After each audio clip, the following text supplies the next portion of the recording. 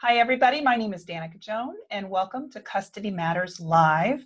We have a special guest that's Dr. Sallie Brisbane Stone. She is a longtime educator and administrator, all the way from the elementary grades to the collegiate level. And she just happens to be also one of our guest speakers in next month's conference, the Guardians and Gatekeepers Conference. Welcome, Dr. Sallie.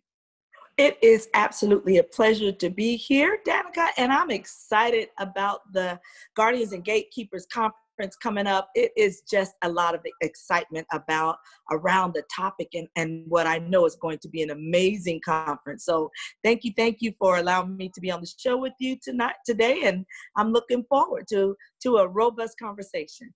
Yes. You know, one of the things that I thought was important, because a lot of the other conferences that I've been to and been part of helping to create, we've addressed mental health issues, we've addressed the legal ends and all that. This conference, we're bringing in all different kinds of aspects of around custody situations. And one of them we have Mark Ludwig, and he brought in the legislative end of it, which was great because it's something that a lot of people don't really understand how it is politically, how we can make change. So the other one that I thought was super important is to have you come on as an administrator's perspective, because parents, all the schools, they're the ones that actually get boots on the ground, have to deal with these parents who are in conflict. Absolutely. And that's something that you're going to be talking about at the conference. Is that right? It is absolutely something that is so pertinent to the conversation.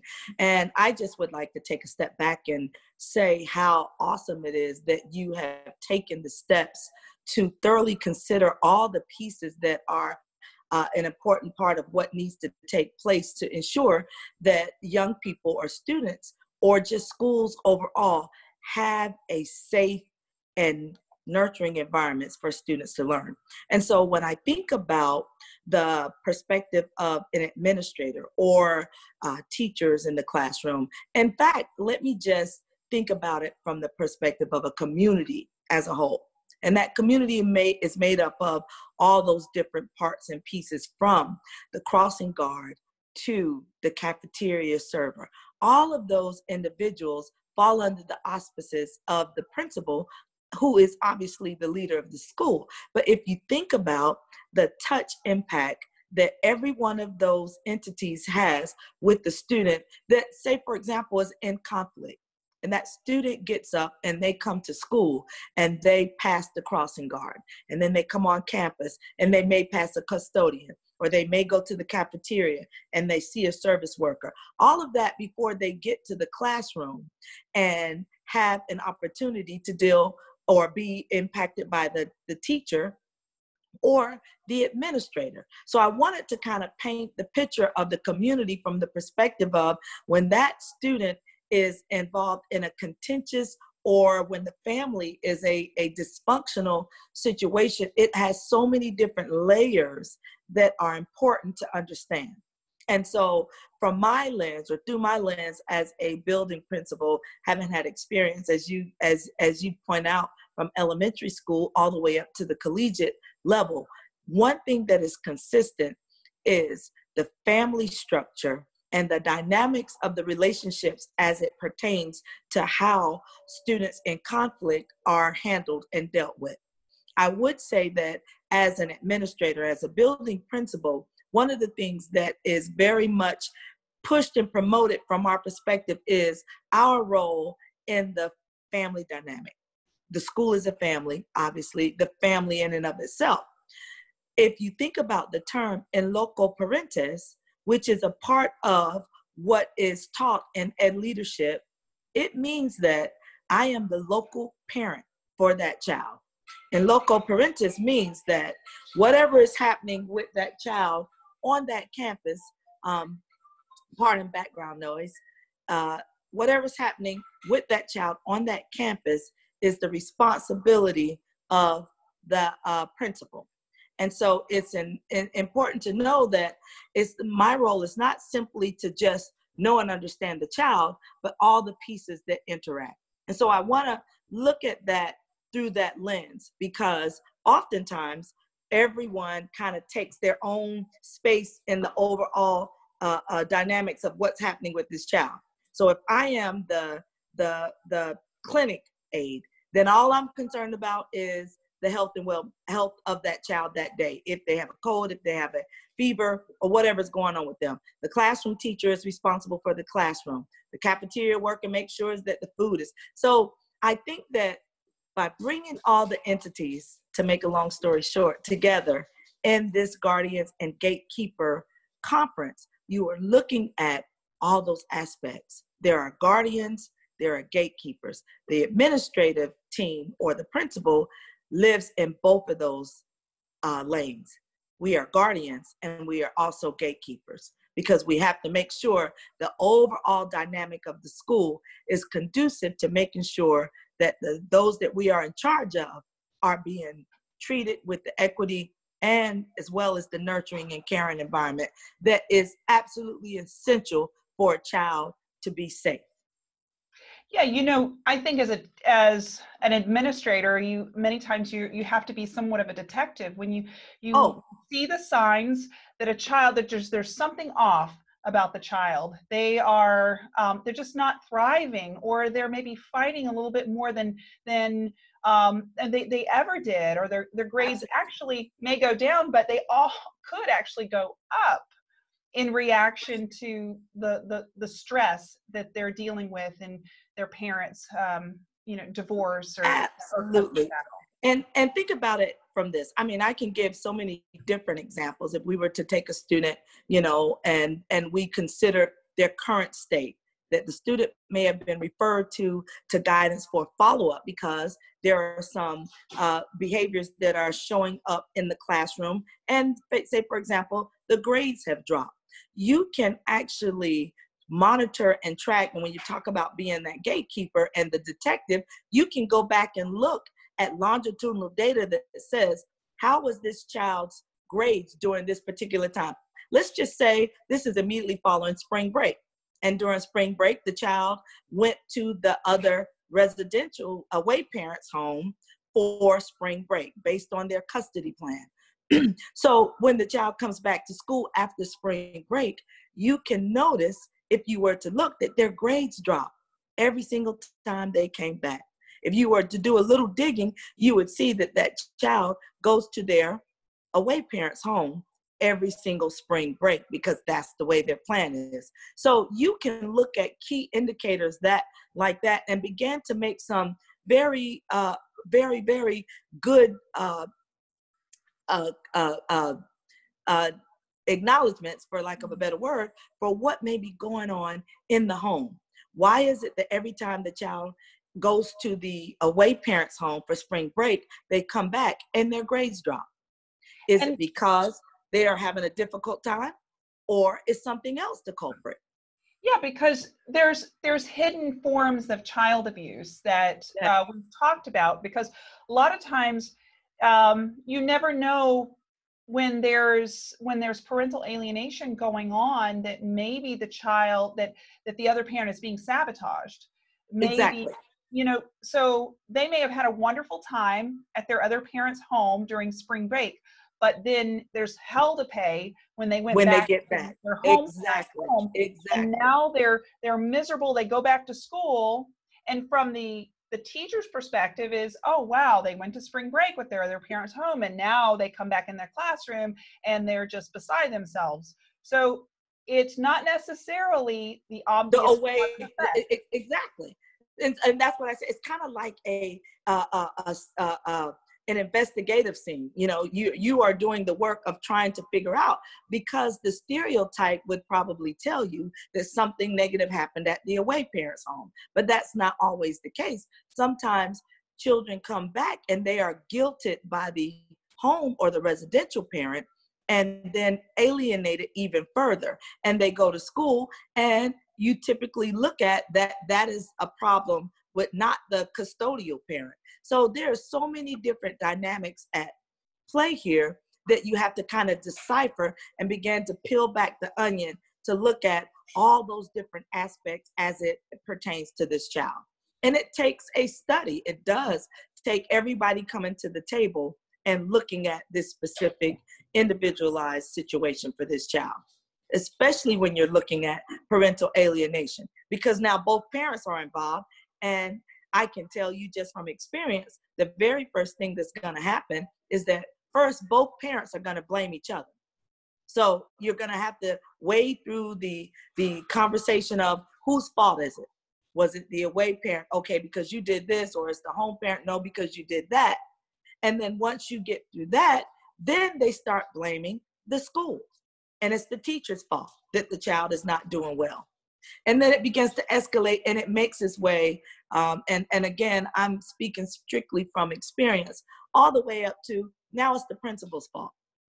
And then the calls go to the school board, and the school board now is involved in a situation that, you know, if there was information, and this is the point that I'm making, if there was information in the schools in the form of professional development on a continuum of seminars and workshops that are specific to the signs that you look for, as you just said, or specific to what strategies can I put into place when I see certain signs of a child in distress or crisis after they have had a visit. Because when you think about going home for the summer break, if a child begins to decline, then it makes you wonder what's happening when they leave school. I know there was a student that I had when I was at the middle school level, and it actually was a K-8 program. And this third grader, I'll never forget him. His name was Javante. He was the head of his home, and he had a younger sister. It was his job to wash the clothes for him and his sister so that they can get to school. His mom, you know, was a single mom, did not have any involvement in taking care of the home. So not only was he in third grade, he was responsible for his sister in first grade and himself, getting breakfast for them, getting them to school, washing their clothes so that they can come to school well kept. And I remember a conversation with this young man, and I ran into him again when he was in the sixth grade, and he really had simply just acclimated to the fact that he was the responsible adult. And so I say that to say many times when we're looking at all these different factors, sometimes there isn't a parent in the picture. And so the parental alienation piece can fall on a sibling, because his brothers and sisters were now who he was fighting against in order to make sure he and his sister were safe. I know that sounds kind of convoluted, but there are so many different facets of dealing with this issue. It's fascinating in the sense that there's so much that we have to learn from. And that's why it's so important for a conference such as this. Absolutely. You know, I know that you also teach domestic violence education, anger management education, and you also work with the underserved youth. That's a lot of valuable wisdoms that you're going to be able to bring to the conference. And For certain. You know, there's just, it's difficult, because I know that a lot of times when parents get out of relationship with each other, they start throwing daggers. They start telling the sins of the other person that who shared it in confidence, that all kinds of things, and then they use it against them. It is absolutely amazing. It's absolutely, you know, it is such a strong situation where you think about how in the world do people wind up in this particular situation.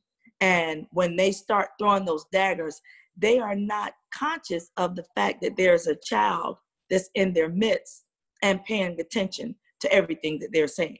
So every single dagger that gets thrown not only hits the person they're throwing it at, but it hits that child. And in the curriculum, which is so rich with opportunity to delve into those types of relationships and perceptions that we have, stereotypes, it becomes apparent that if there is no involvement with that child and helping them to navigate through all of those different things that happen, how in the world are they going to be able to be a success in the classroom? How are they going to be able to form relationships? How are they going to be able to manage even the day-to-day challenges that they're faced with? We're not even talking about bullying in schools or things of that nature, from kindergarten all the way up to post-secondary. And some of it gets to the point where you're dealing with it at different developmental levels. So, you know, Javante was 3rd grade, but he was actually operating like an adult that may be 18. And that's no exaggeration. So they're He basically, did the grocery shopping. He they're did like everything. surviving childhood. They're surviving childhood. Yes. Many times when the parents can't get along, the parents now they're planting seeds of distrust in the child of somebody that's their own parent. And think about the next generation, what it's creating in their trust issues with their future partners. It does. And it actually puts that child on the same level as an adult. If a mother is saying to, you know, a son, you know, your dad is sorry and they're not taking care of business, that child begins to take on the role of the parent in that home. And then his relationship with his father, if his father is involved in the life, is impacted negatively by those things. And it goes back the other way as well. And so I just am, you know, so thankful and humbled to be a part of this community of educators trying to help bring some understanding and awareness to some very, very intense and often dark issues that are present in families where parental alienation is a key a factor. Yeah, I mean, I'm looking forward to understanding and listening to the different distinctions and tools that you provide to our to the participants, because there are certain there are ways that that the educators can be balanced, even if they personally like or dislike one or the other. They still it's their role to be neutral and to not throw favorites. And in fact, I assert that by having a standard and the school systems having a standard so that there's equity, it takes them out of the crossfire. And then there's a fighting chance, because truly a lot of times alienators will be dominant, and therefore when you are in the catbird seat, you don't show signs of fear and post-traumatic stress and all that. You are very all put together, and from an outsider's perspective, that person seems like they're the good grounded parent, and then you have the other one that's dealing with post-traumatic stress because of the way that they've been bullied and marginalized. And from the outsider's perspective, they're like, yeah, sure, this person is unstable and this one's not, because you don't know what's going on behind the scenes. And that is the key, and the bringing awareness and education. And one of the strategies, and I'm glad you mentioned that, as an administrator, you know, it is crucial that you're able to facilitate, you know, or mediate, in some cases, a equitable environment for not just the student, but the parent and the teacher. So you can imagine the teacher in the classroom who has to deal face to face for two parents that show up in that classroom, and there clearly is a contentious relationship between the two of them. And so the teacher is navigating, not just facilitating a peaceful resolution for a positive learning environment, but trying to keep that atmosphere non-toxic. And you've got parents, I can tell you, again through experience, parents have shouting matches, and then the teacher gets involved, and the teacher is the culprit now of the attack from the parents. So there are so many different scenarios that make it very necessary to have this type of training and to present this type of information to those who are the guardians and the gatekeepers in the classroom at all the different levels. Is so crucial to the success, because that child is the one that is going to be the most highly impacted in the scenario. The parents go home, they go their separate ways, they get on the phone and they talk about what they did and how they got that other parent told and they showed out and all of that. And then I can literally visualize some of the students that I've seen involved in the midst of those types of trauma, and just the look on their face, and that I have to go home with one of these parents. And what is that home going to be like when they get there? That's the part that makes, me passionate about trying to do what is needed to get the right tools in the hands of students and their parents. So what advice would you give a parent who, whether they're either parent, what advice would you give to them in dealing with the school? Would you, because I know how it is. There a lot of times if they're in a nasty situation, there's and they're not necessarily their desire is maybe to shrink away and to not be involved because of the confrontation, or maybe because they feel like that gossip's been said about them and that they won't like me. So what would you suggest? What advice would you give to a parent in that situation? Well, I think that one of the things I've always tried to promote within the schools that I have been fortunate to lead as the principal or the administrator for the school is to not wait until trouble hits.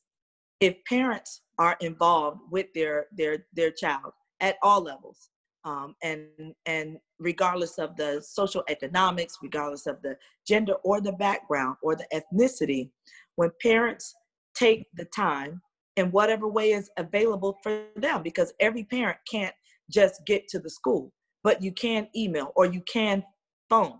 So for me, one of the things was creating an open and inviting environment for parents, so that parents felt welcome to reach out to me as the administrator. Doesn't mean that I have to agree with everything. I think it's crucial for the leadership of the school to make sure that school provides an environment of equity and caring for all students. And really that is part of the challenge that we are faced with in schools, where people are in positions that they really are not, they're not passionate about. And for some, if it's a job, then the school is not going to be able to perform at the level. And this, again, is my opinion, but it's based on a history of building relationships more so than building the capacity of academic and cognitive ability. Because I am certain about one thing: children will and can learn, but they will not learn in an environment that is not safe. And they will not or take a risk if they do not feel that they have someone that cares and understands them. That's a fact. It's old as the ages, but we can try to get around it. We can add new curriculum. We can add all types of projects and scenarios, but it's a longstanding word of wisdom that says children do not care what you show them until you show them that you care. And I believe that. Yeah. So I think the key, what I'm taking away, is that, you've created an environment in your leadership of school being a safe place, a place where the parents are not going to bring their battles into your space. And yet you are there to also, you kind of have to be Absolutely the mentor and the safe space for both parents to feel like they're important in the child's life. Exactly. And you can have a conversation with one parent without sacrificing, the idea that one person is right and the other person is wrong. At the end of the day, there has to be a consensus. There has to be the ability for compromise, and there has to be the ability for forgiveness. And both parents have to be willing to make that step forward.